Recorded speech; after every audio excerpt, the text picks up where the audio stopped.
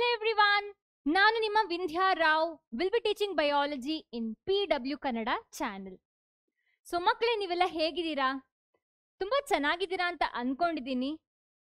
ನನ್ನ 12th ಹಾಗೆ 11th standard students ಏನಿದ್ದಾರೆ, ನಿಮಗೆ ಬಯಾಲಜಿ ಕಷ್ಟ ಅಂತ ಆದರೆ ಅಥವಾ ನಿಮ್ಮ ಮೆಥಡಾಲಜಿ ಏನಿದೆ ಬಯಾಲಜಿದು ಅದು ಕಷ್ಟ ಅಂತ ಅನಿಸಿದ್ರೆ please do watch this video.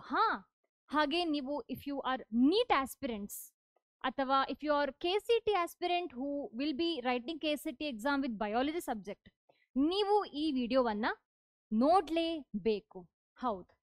So you have to stop studying biology in these few techniques. So ನಾನು ಹೇಳ್ತೇನೆ ಯಾವ ಥರ ಬಯಾಲಜಿನ ನೀವು ಕಲಿಬಾರ್ದು, ಸ್ಟಡಿ ಮಾಡಬಾರ್ದು, ಯಾವ ಥರ ಮಾಡಬೇಕು ಅಂತ ಈ ವಿಡಿಯೋದಲ್ಲಿ ನಾನು ಡೀಟೇಲ್ ಆಗಿ ಹೇಳ್ತೇನೆ ವಿತ್ ಅ ಪ್ರೂಫ್. ಆ್ಯಂಡ್ ನಿಮಗೆ ರಿಯಲೈಸ್ ಆಗುತ್ತೆ, ಹೌದು ನಿಮ್ಮ ಮೆಥಡಾಲಜಿ ಏನಿದೆ ಬಯಾಲಜಿನ ಕಲಿಯುವಂಥದ್ದು ಅದು ತಪ್ಪು, ಅದನ್ನು ಸರಿ ಮಾಡಬೇಕು ಅಂತ ನಿಮಗೆ ಅನಿಸುತ್ತೆ. ನೀವು ಬಯಾಲಜಿಯಲ್ಲಿ ಟಾಪರ್ ಆಗಿರ್ಬೋದು, ನಿಮಗೆ ಬಯಾಲಜಿ ಸಬ್ಜೆಕ್ಟ್ ಇಷ್ಟ ಆಗಿರ್ಬೋದು, ಆದರೆ ಕೆಲವು ರೀಡಿಂಗ್ ಮೆಥಡಾಲಜಿ ಏನಿದೆ ಇದರಿಂದ ನಮಗೆ ನಾವು ಏನು ಓದಿರ್ತೀವಿ ಅದು ನೆನ್ಪುಳಿಯಲ್ಲ. So without wasting much time, let's get started. Okay. So the very first thing is stop by hearting the words. For example, ಒಂದು ಸಿಂಪಲ್ ಆದ ಒಂದು ಎಕ್ಸಾಂಪಲ್ ಕೊಡ್ತೇನೆ. ಪ್ರೊಕ್ಯಾರಿಯೋಟ್ಸ್. ಓಕೆ, ಇದು 9th standard example, like lower class example.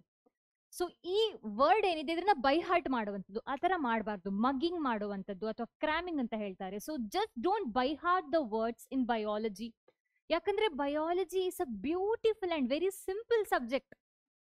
ನೀವು ಈ ಒಂದೊಂದು term ಅನ್ನ break ಮಾಡಿ ಅರ್ಥ ಮಾಡ್ಕೊಂಡ್ರೆ ನಿಮಗೆ ಬೇರೆ ಎಲ್ಲಾ ಟರ್ಮ್ಸ್ ಬಯಾಲಜಿಯಲ್ಲಿ ಏನು ಇರುತ್ತೆ ಅದು ಅರ್ಥ ಆಗುತ್ತೆ.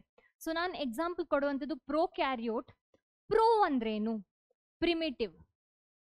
ಇದೇ ಟರ್ಮ್ ಪ್ರೋ ಪುನಃ ನಾವು ಪ್ರೋಟೋಝೋವಾ ನೋಡ್ತೀವಿ. ಪ್ರೋ ಅಂದ್ರೇನು? ಪ್ರಿಮಿಟಿವ್. ಓಕೆ. ಕ್ಯಾರಿ ಆನ್ ಅಂದ್ರೇನು? ನ್ಯೂಕ್ಲಿಯಸ್ ಅಲ್ವಾ? ಸೊ ಈ ಟರ್ಮ್ ಕ್ಯಾರಿಯೋನ್ ಪುನಃ ನಾವು ಕ್ಯಾರಿಯೋ ಟೈಪಿಂಗ್ ಅಲ್ಲಿ ನೋಡ್ತೀವಿ. ಕ್ಯಾರಿಯೋ ಅಂತ ಎಲ್ಲೆಲ್ಲಿ ನೋಡ್ತೀವಿ ನಾವು. ಓಕೆ, ಕ್ಯಾರಿಯೋ ಮೀನ್ಸ್ ಏನು? ಕ್ಯಾರಿಯೋ ಅಂದ್ರೆ ಕ್ಯಾರಿಯಾನ್ ಅಂದ್ರೆ ನ್ಯೂಕ್ಲಿಯಸ್. ಬಯಾಲಜಿಯಲ್ಲಿ ಗ್ರೀಕ್ ಲ್ಯಾಟಿನ್ ಅಲ್ಲಿ ಕ್ಯಾರಿಯಾನ್ ಅಂದ್ರೆ ನ್ಯೂಕ್ಲಿಯಸ್, ನಾಟ್ ಕ್ಯಾರಿ ಆನ್ ಅದಲ್ಲ, CARRYON ಅದಲ್ಲ, ಕ್ಯಾರಿಯಾನ್ ಅಂದ್ರೆ nucleus.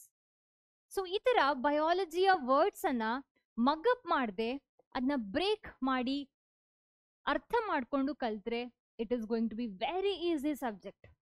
Okay, so stop by ಹಾರ್ಟಿಂಗ್ the words instead of which start breaking down the complex words in to there roots. ಇನ್ನೊಂದು example ಫಾಗೋಸೈಟೋಸಿಸ್. ಫೇಜಸ್. ಫಾಗೋ ಅಂದ್ರೇನು? ಫಾಗೋ ಅಂದ್ರೆ eating ಅಲ್ಲ.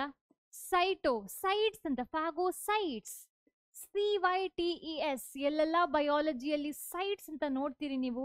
This means it is a cell.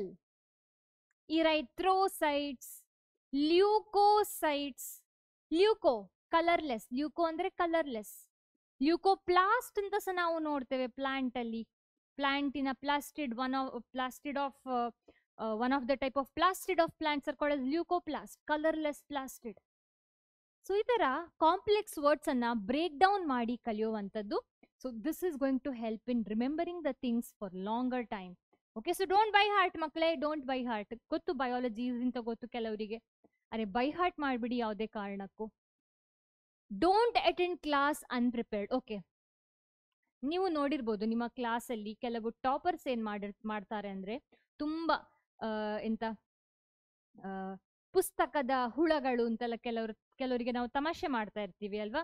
So ತಮಾಷೆ ಮಾಡ್ತೀವಿ, ಆದರೆ ಅವರು ಕೊನೆಗೆ ಟಾಪರ್ಸ್ ಆಗುವಾಗ ಹೊಟ್ಟೆನೂ ಉರಿಯುತ್ತೆ ಅಲ್ವಾ. ಸೊ ಅವರನ್ನು ನೀವು ಒಬ್ಸರ್ವ್ ಮಾಡಿ, ಯಾರು ತುಂಬ ಓದ್ತಾರೆ ಅಥವಾ ಯಾರು ಟಾಪರ್ಸ್ ಇರ್ತಾರೆ ಅವನ್ನ ಒಬ್ಸರ್ವ್ ಮಾಡಿ. ಅವರು ಟೀಚರ್ ಪಾಠ ಅಥವಾ ಟೀಚರ್ ಬರೋ ಮುಂಚೆ, ಪಾಠ ಸ್ಟಾರ್ಟ್ ಮಾಡೋ ಮುಂಚೆ ಪುಸ್ತಕ ಓದ್ಕೊಂಡು ಓಪನ್ ಮಾಡಿ ನೋಡ್ತಾ ಇರ್ತಾರೆ ಏನೋ. So they are actually reading before the teacher teachers. They read what we are going to learn today. Okay, so don't attend the class unprepared. Read the textbook just before the class. Andre teacher ಪಾಠ ಮಾಡೋ ಮುಂಚೆ ನೀವು ಒಮ್ಮೆ ನೋಡಿ. Okay, ಆಗ teacher ಪಾಠ ಮಾಡುವಾಗ that is going to be a revision. Okay, first ನೀವು ಸುಮ್ಮನೆ ಕತೆ ಪುಸ್ತಕ ತರ ಓದಿ, ಅವರು ಟೀಚರ್ ಪಾಠ ಮಾಡುವಾಗ ಕರೆಕ್ಟ್ ಆಗಿ ಅರ್ಥನೂ ಆಗುತ್ತೆ, ರಿವೈಸ್ ಆದ ಹಾಗೂ ಆಗುತ್ತೆ. Okay, second important thing that you have to do. Third important thing, so if you are ಹೂ ನಿಮ್ಮ ಅಂದ್ರೆ ನೀವು ವಿಲೇಜ್ ಅಲ್ಲಿ ಹಳ್ಳಿಯಲ್ಲಿ ಇರೋ ಮಕ್ಕಳು ಆಗಿದ್ರೆ ಅಂತೂ ತುಂಬಾನೇ ಒಳ್ಳೇದು. ಓಕೆ, ಆಯ್ತು, ಇಲ್ಲ ಮ್ಯಾಮ್ ನಂದು ಮನೆ ಪೇಟೆಯಲ್ಲಿ ಒಂದೇ ಒಂದು ಪ್ರಾಣಿ ಸಿಗಲ್ಲ, ಒಂದೇ ಒಂದು ಹುಳ ಹುಪ್ಪಟೆ ಸಣ್ಣ ಪ್ಲಾಂಟ್ ಸಿಗಲ್ಲ ಅಂತ ಮಕ್ಕಳು ಇದ್ದಾರೆ ಗೊತ್ತು. ಸೊ ನೀವೇನ್ ಮಾಡ್ಬೇಕು ಅಂದ್ರೆ ಬಯಾಲಜಿಯಲ್ಲಿ, ಈಗ ಫಿಸಿಕ್ಸ್ ಅಲ್ಲೆಲ್ಲ ಪ್ರಾಕ್ಟಿಕಲ್ ಥಿಂಗ್ಸ್ ನೀವು ನೋಡ್ಬಹುದು ಅಥವಾ ಗೊತ್ತಿರ್ಬೋದು, ರೈನ್ಬೋ ಅದಿದು ಅಂದ್ಕೊಂಡು. ಆದ್ರೆ ನಮ್ಮ ಬಯಾಲಜಿಯಲ್ಲಿ ನೀವು ವಿಲೇಜಿನ ಬ್ಯಾಕ್ಗ್ರೌಂಡ್ ಇರೋ ಮಕ್ಕಳಾದ್ರೆ ನೀವು ಆದಷ್ಟು ಒಬ್ಸರ್ವ್ ಮಾಡಿ. ಅಲ್ಲ ಅಂತಾದ್ರೆ ನಿಮಗೆ ಟೆಕ್ನಾಲಜಿ ಇದೆ, ಯೂಟ್ಯೂಬ್ ಇದೆ, ಅಲ್ಲಿ ಸರ್ಚ್ ಮಾಡಿ. So observation is very important for biology. So ನೀವು ಒಂದು ಎಕ್ಸ್ಪೀರಿಯನ್ಸ್ ಮಾಡಬೇಕು ಕೆಲವು ಕಾನ್ಸೆಪ್ಟ್ ಅನ್ನ. ಫಾರ್ ಎಕ್ಸಾಂಪಲ್ ಒಂದು ಸಣ್ಣ ಇದು ಹೇಳ್ತೇನೆ ಕಾನ್ಸೆಪ್ಟ್, NCERT ಅಲ್ಲಿ ಇಲ್ಲ. ಸೊ ನಮಗೆ ಎಸಿಡಿಟಿ ಆದಾಗ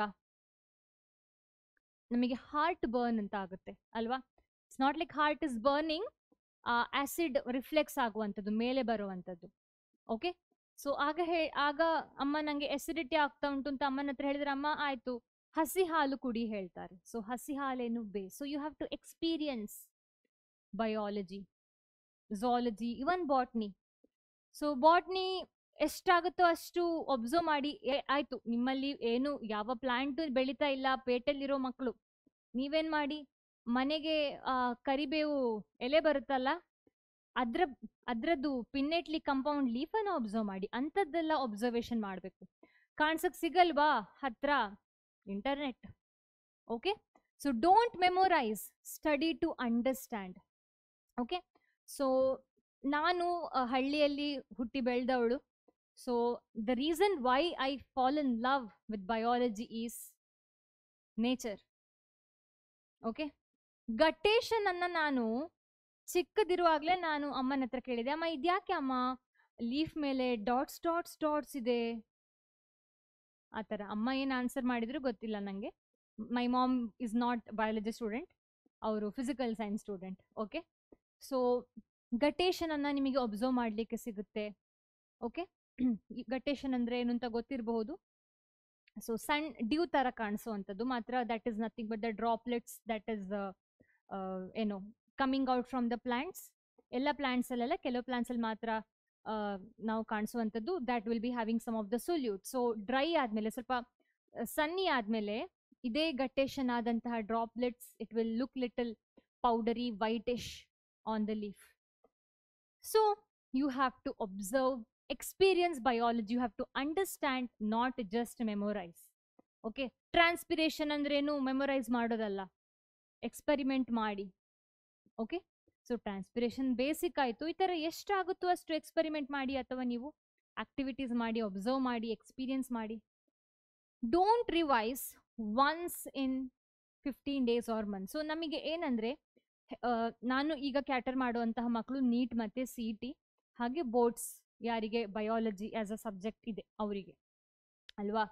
ಸೊ ಯಾರು ಬಯಾಲಜಿ ತಗೊಂಡಿರ್ತಾರೆ ಅವರು ತಗೊಳ್ಳೋದು 2 ರೀಸನಿಗೆ.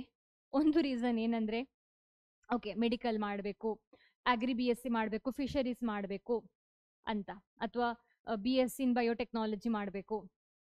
ಇನ್ನೊಂದು group of students, you know why do they take biology? PCMB ತಗೊಂಡ್ರೆ ನಂತರ ನನಗೆ ಎಲೆಕ್ಟ್ರಾನಿಕ್ಸ್ ತಗೊಳ್ಬೇಕು ಅಂತ ಮೈಂಡ್ ಚೇಂಜ್ ಆದರೆ ಇಂಜಿನಿಯರಿಂಗಲ್ಲಿ ನಾನು ಅದು ತಗೊಳ್ಬೋದು, ಆ ರೀಸನಿಗೆ ಮಾಡ್ತಾರೆ.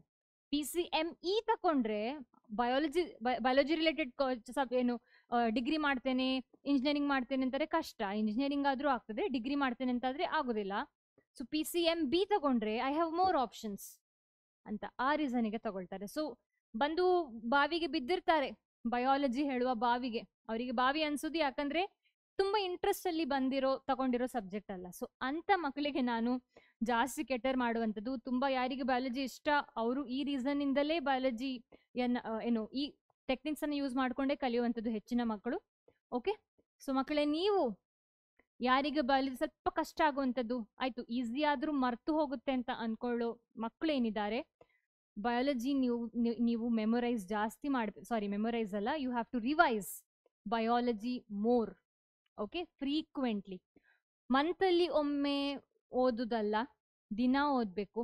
ಆ ಓದಿದ್ದನ್ನ ಒನ್ಸ್ ಇನ್ ಅ ವೀಕ್ ಪುನಃ ಓಪನ್ ಮಾಡಿ ಓಕೆ ನೆನಪಿದ್ಯಾ ಅಂತ ನೋಡಬೇಕು. So this is how you have to study biology. Revise once in a week if possible.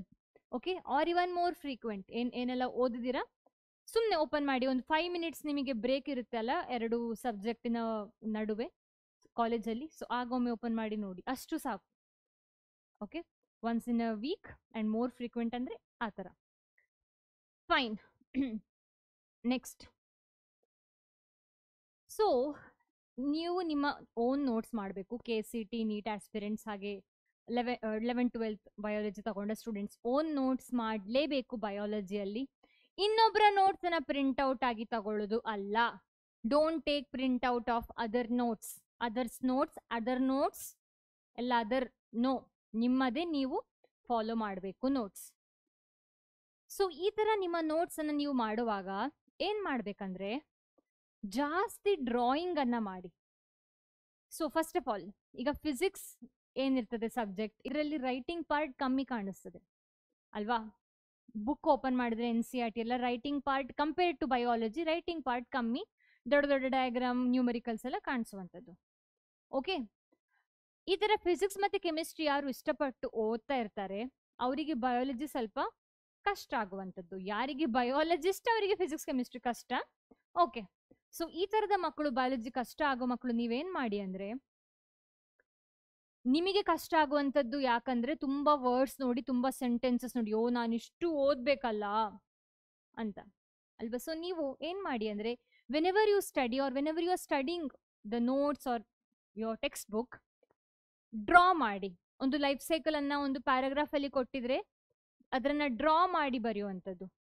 Okay, so ಈ ತರ ಮಾಡೋದ್ರಿಂದ ನಿಮಗೆ ಅನಿಸ್ತದೆ when you open the notes next time, okay ಇಷ್ಟೇ ಕಲಿಕ್ಕಿರುವಂಥದ್ದು. ಓಕೆ, ಡ್ರಾಯಿಂಗ್ ಸ್ವಲ್ಪ ನೋಡ್ಕೊಳ್ಬೇಕು ನಾನು. ಡ್ರಾಯಿಂಗ್ ಅಲ್ಲಿ when you draw you will be able to remember much better. Okay, so right minimal, draw maximum. Okay, and already ಹೇಳಿದೆ, ಇದು ತುಂಬ common colleges ಅಲ್ಲೆಲ್ಲ 11th 12th ಅಲ್ಲೆಲ್ಲ. ನಿಮ್ಮ 11th 12th ಕಾಲೇಜ್ ಏನಿರ್ತದೆ, PU ಕಾಲೇಜ್ ಹತ್ರ ಒಂದು ದೊಡ್ಡ ಪ್ರಿಂಟರ್ನ ಶಾಪ್ ಇರ್ತದೆ, ಅಥವಾ ತುಂಬ ಪ್ರಿಂಟರ್ಸ್ನ ಶಾಪ್ ಇರ್ತದೆ. ಅವ್ರಿಗೆ ಗೊತ್ತುಂಟು ಮಕ್ಕಳು ನೋಟ್ಸ್ ಮಾಡೋದಿಲ್ಲ, ಹೋಗಿ ಬೇರೆ ಮಕ್ಕಳ ನೋಟ್ಸನ್ನು ಪ್ರಿಂಟ್ಔಟ್ ತೆಗೆಯೋದು ಅಂತ ಅಲ್ವಾ, ಅಥವಾ ಟೀಚರ್ಸ್ನ ನೋಟ್ಸನ್ನು ಪ್ರಿಂಟ್ಔಟ್ ತೆಗಿತಾ ಕೂತ್ಕೊಳ್ಳೋದು ಅಂತ. ಸೊ ಆ ರೀಸನಿಗೆ ಪ್ರಿಂಟರ್ಸ್ ಇಟ್ಟಿರ್ತಾರೆ ಹತ್ರ. Okay, that is very bad technique of studying. Black and white ಅಲ್ಲಿ ನಿಮಗೆ ಎಷ್ಟು ಅರ್ಥ ಆಗ್ತದೆ, ಎಷ್ಟು ತಲೆಗೆ ಹೋಗೋದಿಲ್ಲ. So don't take print outs, write your own hand return colourful notes.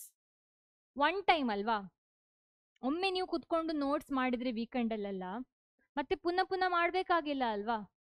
So ಮಾಡಿ, ನೋಟ್ಸನ್ನು ಮಾಡಿಟ್ಕೊಳ್ಳಿ. Make your own colourful notes with the help of colourful pens. ಪ್ರಿಂಟ್ಗೆ ಕೊಡುವ ದುಡ್ಡಾದರೂ ಉಳಿತದೆ ಅಲ್ವಾ? So that is all for today. So you shouldn't be following these techniques I said which in the beginning. So ನಾನು ಏನು ಮಾಡಬಾರ್ದು ಹೇಳಿದ್ದೇನೆ, ಅಲ್ಲಿ ಏನು ಮಾಡಬೇಕು ಅಂತ ಹೇಳಿದ್ದೇನೆ. ಸೊ ಅದನ್ನು ಫಾಲೋ ಮಾಡಿ ಹೇಳಿ ಕಮೆಂಟ್ ಸೆಕ್ಷನಲ್ಲಿ ಹೇಗಾಗುತ್ತೆ ಅಂತ. So that's all for today. Let's meet in the coming video. Until then, bye.